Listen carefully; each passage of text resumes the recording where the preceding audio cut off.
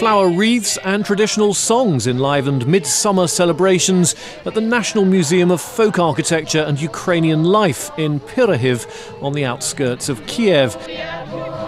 Several hundred people took part in the celebration on July the 6th, known as Ivan Kupala Day, the Ukrainian name for John the Baptist. Though named for a Christian saint, the festival is full of pagan Slavic traditions. In one ritual, young women lay wreaths on water and follow their movements to predict their romantic futures. In another, young couples hold hands as they jump over a fire, a trial meant to indicate how well they can meet the challenges of marriage.